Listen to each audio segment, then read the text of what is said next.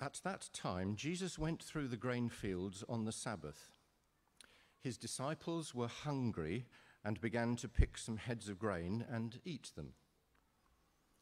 When the Pharisees saw this, they said to him, "Look, your disciples are doing what is unlawful on the Sabbath." He answered, "Haven't you read what David did when he and his companions were hungry? He entered the house of God, and he and his companions ate the consecrated bread, which was not lawful for them to do, but only for the priests. Or haven't you read in the law that the priests on Sabbath duty in the temple desecrate the Sabbath and yet are innocent? I tell you that something greater than the temple is here. If you had known what these words mean, 'I desire mercy, not sacrifice,' you would not have condemned the innocent. For the Son of Man is Lord of the Sabbath." Going on from that place, he went into their synagogue, and a man with a shriveled hand was there. Looking for a reason to bring charges against Jesus, they asked him, "Is it lawful to heal on the Sabbath?" He said to them, "If any of you has a sheep and it falls into a pit on the Sabbath, will you not take hold of it and lift it out? How much more valuable is a person than a sheep? Therefore, it is lawful to do good on the Sabbath." Then he said to the man, "Stretch out your hand." So he stretched it out, and it was completely restored, just as sound as the other. But the Pharisees went out and plotted how they might kill Jesus. Aware of this, Jesus withdrew from that place. A large crowd followed him, and he healed all who were ill. He warned them not to tell others about him. This was to fulfill what was spoken through the prophet Isaiah. "Here is my servant whom I have chosen, the one I love, in whom I delight. I will put my spirit on him, and he will proclaim justice to the nations. He will not quarrel or cry out. No one will hear his voice in the streets. A bruised reed he will not break, and a smouldering wick he will not snuff out till he has brought justice through to victory. In his name the nations will put their hope."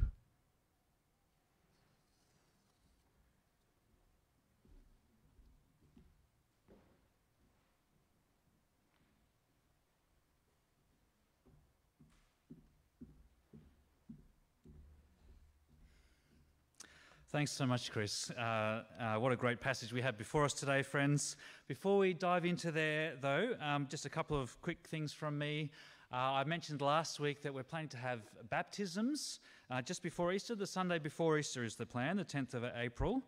And a few weeks leading up to that to have some classes to talk about what that means.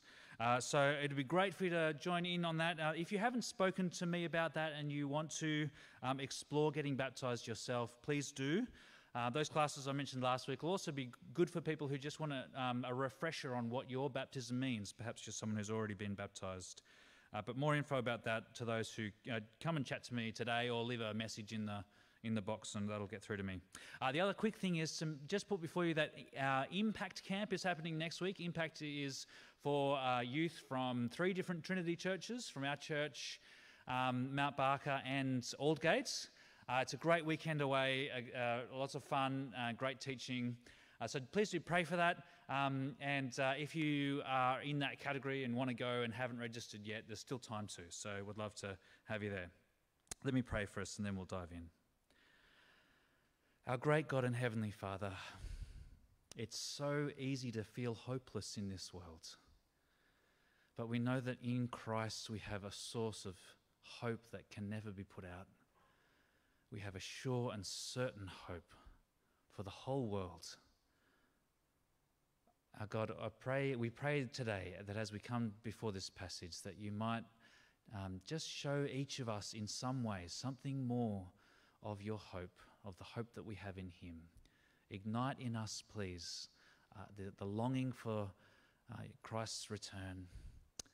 Ignite in us a deep hopefulness in a hopeless world. And we pray that in Jesus' name. Amen. Well, how hopeful are you for this world? How hopeful are you? How hopeful are you for your future? Maybe for the future of your kids or your grandkids?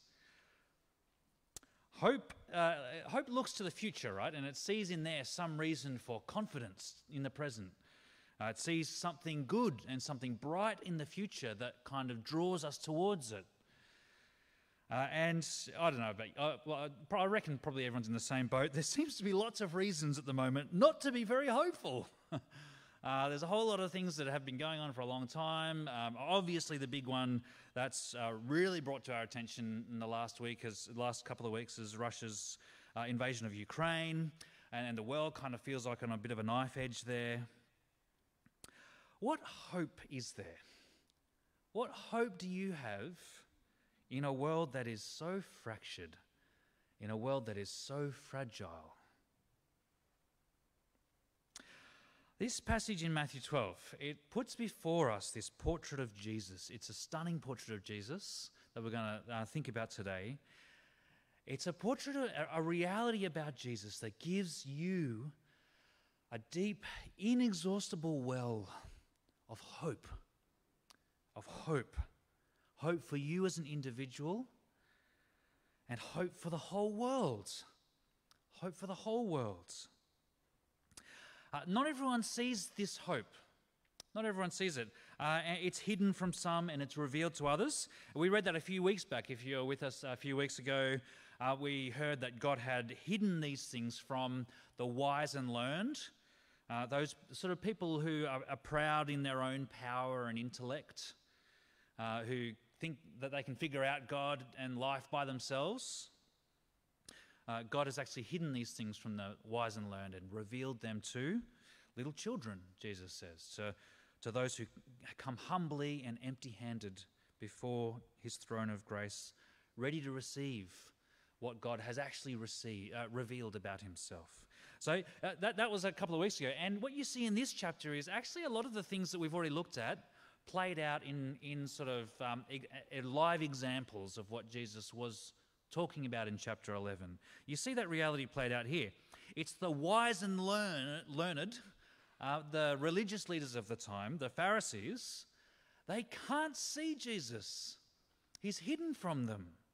They're blind to who he is. The chapter opens with this extraordinary, not extraordinary, the opposite, ordinary scene. It's a really ordinary scene. It's a really ordinary, everyday scene the chapter opens with in verse 1. Jesus and his disciples are walking together through some grain fields. His disciples get hungry. They begin to pick some heads of the grain to eat. It's a really ordinary scene. This kind of going through your neighbour's grain field was actually something that was allowed for in the Old Testament law. Deuteronomy 23, you can look it up if you want later. It says, if you went to your neighbour's grain field, you may pick kernels with your hand, but you must not put a sickle to their standing grain. So don't go in and sort of cut down a lot of it. But if you're walking past, pick a few heads of grain to keep you satisfied. That's fine. So it's a really ordinary scene, but there is something about it that gets these Pharisees really going in verse 2. Jesus and his disciples are doing this on the Sabbath. They're doing it on the Sabbath. The Sabbath, you might know, was a weekly day of rest for the Jewish people. So from sundown Friday to sundown Saturday, God had given them this kind of regular rhythm to their week to rest and to meet with God and his people and to remind themselves of the rest that they had with Yahweh, with the Lord. And God had said to his people they weren't to do any work on the Sabbath. And here we've got Jesus letting his disciples work, or at least according to the Pharisees, on the Sabbath day. What's going on here? The Old Testament law was actually fairly light on the details of what it meant to work on the Sabbath day. It didn't go into lots of details. So by Jesus' time, the religious leaders had developed this kind of system of extra rules, going into detail about what you could and couldn't do on the Sabbath. So they had 39 categories of things that were forbidden on the Sabbath. They included things like carrying, burning, extinguishing, finishing, writing, erasing, cooking. It went on and on. And one of them was reaping, cutting or plucking any growing thing. That sort of went so far as to sort of talk about not even touching any growing thing for some people. So you weren't allowed to climb trees or even smell living flowers. And you can understand the motive behind this, right? I think this is the kind of motive. God tells us to not work on the Sabbath, but he hasn't given us an exhaustive set of rules about what that looks like. So to stop us going anywhere near breaking God's law, we're going to create a whole set of extra rules around the outside, sort of extra rules for ourselves. But while it seems quite earnest, actually what Jesus reveals to us here is it actually reveals a heart that is actually quite far away from God. It's an outworking of you might have heard the term legalism, what gets called legalism, and it reveals something important about how you see God. For the legalist, God is primarily someone to keep happy by performing a bunch of rules. That's your kind of relationship with God. It's a relationship in which you can never really have assurance because your acceptance is always based on your own righteousness, your own capacity to keep the rules. Friends, this I think is actually a constant feature of the religions of the world.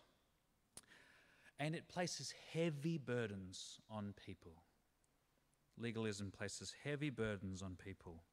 But what did we hear last week? Jesus' yoke is easy. His burden is light. And he calls weary and burdened people to come to him for rest, including those who are weary of the burden of trying to earn their acceptance with God through their own works, through religious observance. Jesus offers not our own righteousness, but his righteousness. He offers us his righteousness as a free gift given to all who will come to him in faith, who will trust in him. But what's really interesting here is that Jesus doesn't start to sort of argue with the Pharisees about these Sabbath rules. Do you notice that as you keep reading? He does something that he does a lot of the time. He could have done that. He could have started arguing. You see, there was nothing actually in the scriptures about plucking grain on the Sabbath. As we looked at earlier, that was the kind of Pharisees' extra rule that they'd created around the outside. It wasn't God's. So Jesus could have sort of started arguing about that and shown why they were wrong. But he doesn't do that. I think this is really interesting and quite important. He does what he does so often in these conversations. He changes the subject. But it's not him just deflecting because he's afraid of dealing with the issue. That's not what's going on. It's like he's raising the level of the conversation to a much bigger and much more important level. He doesn't want to be kind of drawn into this tortured debate about what the rules are. He wants to talk about who gets to set the rules in the first place. Who gets to set the rules in the first place? The argument can be a little hard to follow that Jesus goes through with these Pharisees, his train of thought, but I think the Pharisees would have understood what he was saying. So Jesus, in verse 3, let's keep kind of looking through the passage, he points to this episode in the life of David, Israel's greatest king.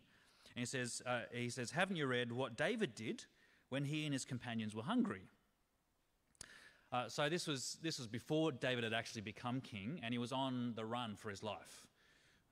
He's on the run. He's fleeing for his life, and he breaks the rules. So he goes into the tabernacle, the place of God's presence among Israel before the temple was built, and he eats the bread in the tabernacle that was consecrated that was a whole sort of set apart. It was consecrated, and in verse 4 you read that no one was allowed to eat this bread except the priests.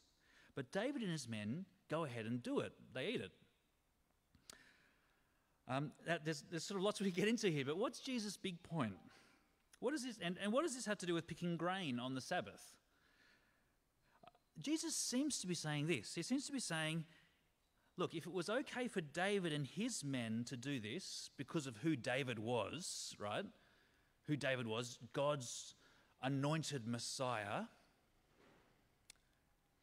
If it was okay for David to do that, how much more? He's kind of saying to the Pharisees, if you really understood who was standing in front of you, who you're accusing of being against God and his law, if you really understood that, it would be unthinkable for you to accuse me of being against God and his way. He's making this incredible claim to be greater even than the great King David. And he just keeps pressing this home with these claims that would have been so offensive to the Pharisees he was talking to. In verse 5, he gives another example. He says, the priests break the Sabbath every week.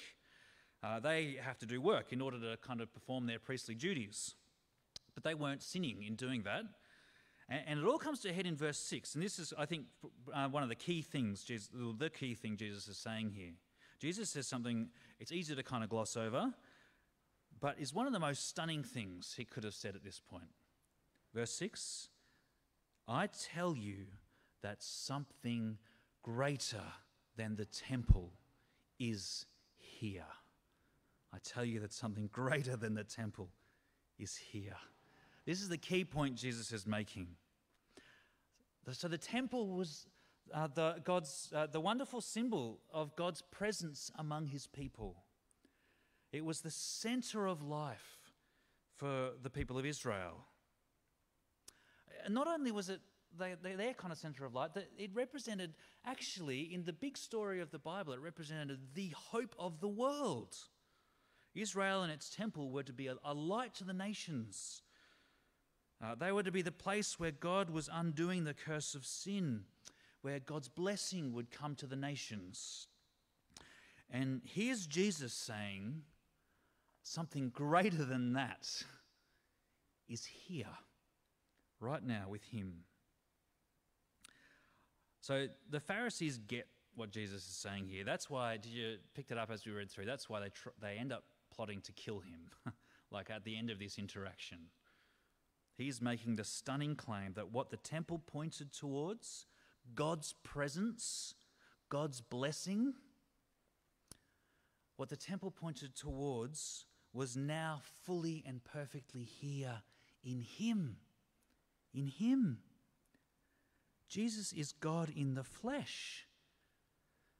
So you don't need to go to a building. You come to him.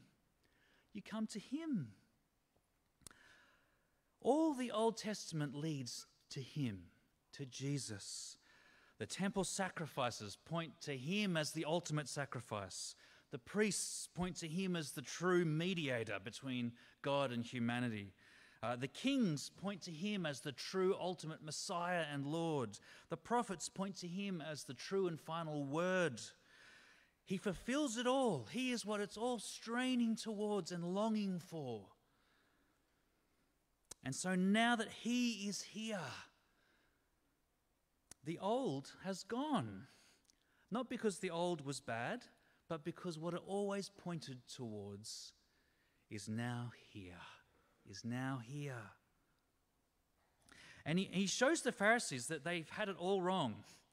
God isn't looking for people to try to bend his arm with their own rule keeping. That's not the kind of relationship God is looking for. He wants sons and daughters who know him through his grace. And so he Jesus keeps going and he quotes again from the scriptures, from the book of Hosea. He says in verse 7, "If you'd known what these words mean, 'I desire mercy, not sacrifice,' you would not have condemned the innocent. For the Son of Man is Lord of the Sabbath." Jesus is the Lord of the Sabbath. He is the one, we reflected on this last week, he's the one who brings true, eternal soul rest. The kind of rest that Israel's Sabbath was like a token of, a sign pointing towards. In him, by faith, we live in a permanent 24/7, complete Sabbath rest, a rest that we experience now in part and that will be made perfect in the new creation. There's so much there we could talk about, but you get the big picture of what Jesus is saying. He's saying, by definition, it is impossible for the Lord of the Sabbath to break the Sabbath. It's impossible for the Lord of the Sabbath to break the Sabbath. But in their pride, the Pharisees don't see this. So they set this kind of trap for Jesus. It's interesting as you keep reading, it moves from the grain fields into the synagogue. Jesus goes there in verse 9. It would have been his habit on the Sabbath. And then in verse 10, you read there's a man with a shriveled hand there. That was unusual. It wouldn't have been there normally. And I think we're supposed to read here that this is a setup that's been sort of orchestrated by the Pharisees. They're using this poor man as a pawn in their game, a kind of bait to trap Jesus. And so the Pharisees bring this guy before Jesus, and in verse 10 they say, it says, looking for a reason to bring charges against Jesus. So that's their motivation, looking for a reason to bring charges. They ask him, is it lawful to heal on the Sabbath? You can kind of, like, they're goading him, right? And again, Jesus just sees through their legalism. He goes straight to the heart of the law. He says in verse 11, he said to them, "If any of you has a sheep and it falls into a pit on the Sabbath, will you not take hold of it and lift it out? How much more valuable is a person than a sheep? Therefore, it is lawful to do good on the Sabbath." And then he said to the man, "Stretch out your hand." So the man stretched it out and was completely restored, just as sound as the other. But the Pharisees went out and plotted how they might kill Jesus. It's interesting, isn't it? It's not okay to pick grain or to heal someone on the Sabbath, but it is okay to plan a murder. Like, that's the kind of, it just shows you where their heart really is at. It just shows you where their heart really is at. Well, so we've got these wise and learned ones. The religious leaders, they can't see the eternal hope that Jesus holds out, the global hope that he holds out. If they couldn't see it, who could? Who can? Well, it wasn't people who came to Jesus sort of full of themselves, relying on their own righteousness. It was people who knew they couldn't do life on their own. It was people who knew they needed help. It was people who saw in Jesus the one who could give them real rest. So in verse 15, Jesus heads away from the synagogue. He kind of leaves these enraged, murderous Pharisees behind. And it says, a large crowd followed him, and he healed all who were ill. So this is turning out to be a very busy Sabbath day for Jesus. He's hard at work, doing good, restoring a fallen creation, showing mercy. He's not the Messiah they were expecting. That's pretty clear. He's not the, he's hidden to many. And I think that's why in verse 16 he says to the people he's healed, he says to them not to tell others. You get this sort of throughout the Gospels, not to tell others about him. He doesn't want to stir up kind of wrong expectations about who he is and what he'll do, what sort of a king he's going to be. But as Matthew records this for us and he looks back at this, he wants to show us that in this interaction, in all of the things that he's been recording for us, he sees the wonderful fulfillments of all Israel's hopes. He points to this key passage in Isaiah. It talks about God's servant king. We'll actually look more closely at this later in the year when we'll be back in Isaiah later in the year. So we'll have another crack at this great passage. But notice that how it matches beautifully everything that we've been looking at over the last few weeks about Jesus. So Jesus is he's the matchless King of Kings, the one with all authority, the eternal Son of the Father who alone reveals the Father to the world. He's the one who fulfills all of God's purposes, who sits at the center of all history. And at the same time, he is the one who is gentle and humble in heart, whose yoke is easy and whose burden is light. And you see both of those things in this prophecy from Isaiah 42 that Matthew quotes. Verse 7 of Matthew 12 says, "This was to fulfill what was spoken through the prophet Isaiah. Here is my servant whom I have chosen, the one I love, in whom I delight. I will put my spirit on him, and he will proclaim justice to the nations. He will not quarrel or cry out. No one will hear his voice in the streets.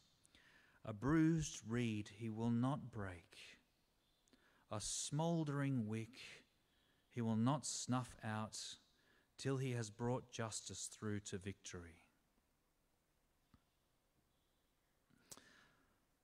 So this Lord of the Sabbath is also the chosen servant of the Lord from Isaiah, anointed with the Spirit to bring justice to the nations, to the whole world. And did you notice that as we read through, his justice will be brought through to victory. He is unstoppable. And yet, or maybe not and yet, and also, in total contrast to all the powerful ones in our world, he isn't quarrelsome and self-promoting. He deals gently with bruised reeds and smouldering wicks. Now, there should be a picture on the slide of some bruised reeds and a smouldering wick. Reeds were used in all sorts of things at that time, all sorts of kind of common usage around the home. They were a dime a dozen, and so if you pick one and it's a little bit bruised, you just chuck it away, right? You just get rid of it. It's useless. It's a metaphor that's being used here, right? People can feel like bruised reeds. It's an image of weak, vulnerable people.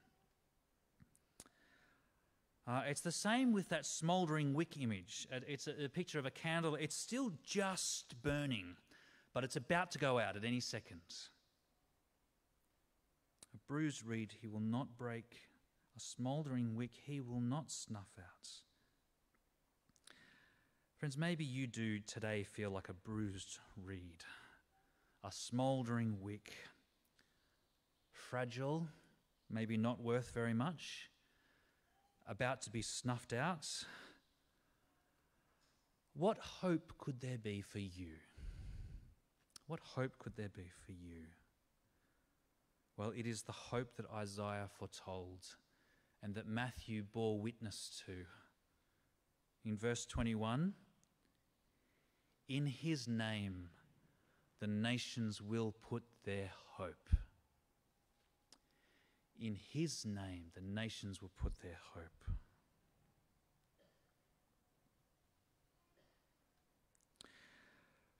What would it take, friends? What would it take for you to live in hope? In hope. Not a kind of naive hope that ignores reality, but in strong, certain hope. What would it take for you to live like that? What would it take for you to pray earnestly over the next few months that God would give you someone to invite and bring along to our Hope Explored course next term? What would it take for you to long for a world that knows Jesus so that you seriously support our mission partners through CMS and the Bush Church Aid and others?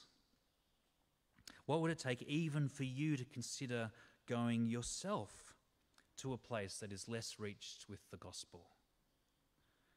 What would it take to commit yourself to Jesus and his way?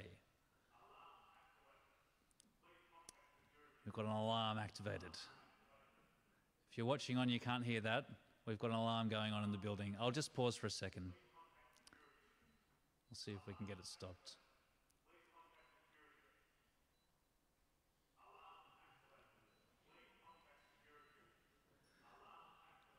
I think it's someone in a different part of the school. What do you reckon? Can you just block it out? Will I just keep...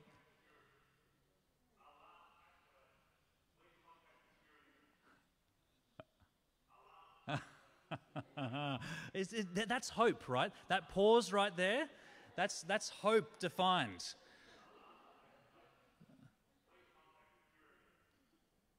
No, it's someone in a different part of the school, and we can't turn that alarm off from here. So we'll just have to wait till they turn it off. And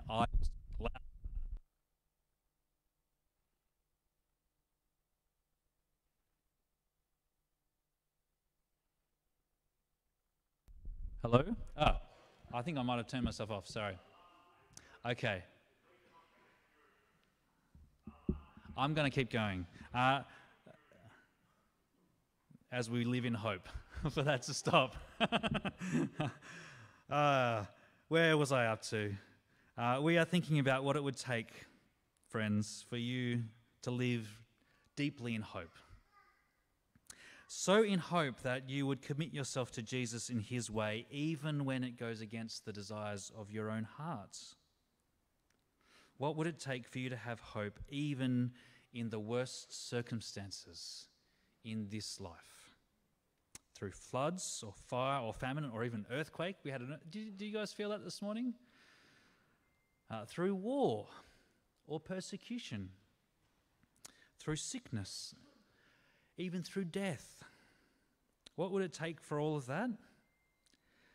It would take you being deeply convicted that Jesus is the hope of the world. Jesus is the hope of the world. He really is the Son who alone reveals the Father. He really is the fulfillment of God's good purposes, the King who will bring justice to the nations, even if we never see it in our life. The one who will also deal gently with all who come to him in repentance and faith, who can replace your burdens with his rest. So friends, I just want to finish by asking you whether you know this Jesus as this hope, because the great proclamation of the gospel is that Jesus is Lord. He died and rose again, and is now seated at the right hand of the Father, and by his Spirit, he is calling people from every nation to come to him, to find peace with him. And he's doing that until the day he returns to make everything new. I was trying to think of an example, a story to kind of illustrate this, and I'll finish with this. It's not actually from me. It's one of the most moving things I sort of came across during the week. I couldn't think of a better example than this. It's Christians in Ukraine right now, and they've recorded themselves saying together Psalm 31. I don't know if you've seen this, but we're going to watch the video now. It is an incredible example of Christians who know a hope that is deeper and broader and brighter than the worst of circumstances. Deeply encouraging. So can we play the video now? That'd be good. Для диригента хору Псалом Давидів. На тебе надіюсь я, Господи, хай не буду повік засоромлений. Визволь мене в своїй правді. Нахили своє ухо до мене, скоро мене порятуй. Стань для мене могутньою скелею, дом твердині, щоб спасти мене. Твердиня моя і радий високо ти будеш провадити мене і рятувати мене. Ти витягнеш з пастки мене, що на мене таємно поставили. То ти сила моя, у руку твою доручаю я, духа свого, і ти визволиш, Господи Боже правди. Я зненавидів всіх, хто шанує повванів марних. Я ж надіюсь на Господа. Я буду радіти та тішитись в Твоїй милості, що побачив ти горе моє, що приглянувся ти до скорботи моєї душі. І мене не віддав в руку ворога. На місці розлоги поставив ти ноги мої. Помилуй мене, Господи, бо тісно мені, від горя вже виснажилось моє, душа моя і нутро моє. Бо скінчилось життя моє в смутку, а роки мої у квилінні. Моя сила спіткнулася через мій гріх, і виснажились мої кості. Я в усіх ворогів своїх став посміховищем, надто сусідом своїм.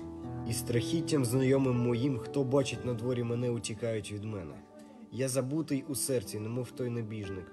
Став я, немов та розбита посудина. Бо чую багато шептання, страхання навколо, як змовляються разом на мене. Вони замишляють забрати мою душу. А я покладаю надію на Тебе, о Господи. Я кажу, Ти мій Бог. В Твою руку кладу свою долю.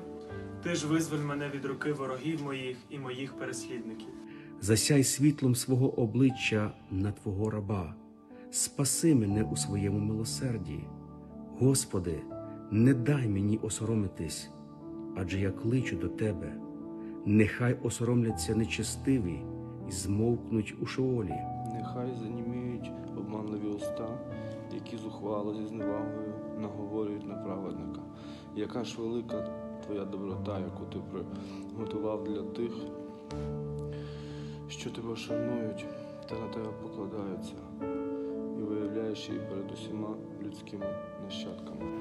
Ти їх у заслоні обличчя свого заховаєш від людських тенет. Ти їх від лихих язиків у наметі сховаєш. Благословенний Господь, що вчинив мені милість чудову свою в оборонному місці. А я говорив у своїм побентеженні, я відрізаний сперед очей твоїх. Та дійсно, ти вислухав голос благання мого, коли я до тебе взивав. Любіть Господа, усі святії Його. Стереже Господь вірних, а гордому злишком відплачує. Будьте сильні, і хай буде міцне ваше серце. Усі, хто надію покладає на Господа. Псалом 31.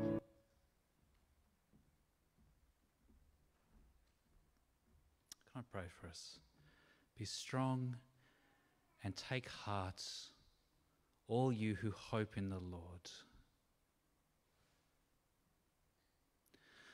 Oh, our God, give us this kind of hope. Equip your people around the world to live in this kind of hope, that in Jesus we have the one who is greater than the temple, the one who fulfills all your promises and purposes, the one who is your presence among us, the one who has paid for our sin, the one who draws us to you, our Father, the one who will bring justice to the nations, and the one who will not break bruised reeds, who deals tenderly and carefully with smouldering wicks. Thank you for Jesus. Thank you that he gives us this source of hope. Make us people who long more and more for his appearing. And we pray that for your glory in Jesus' name. Amen.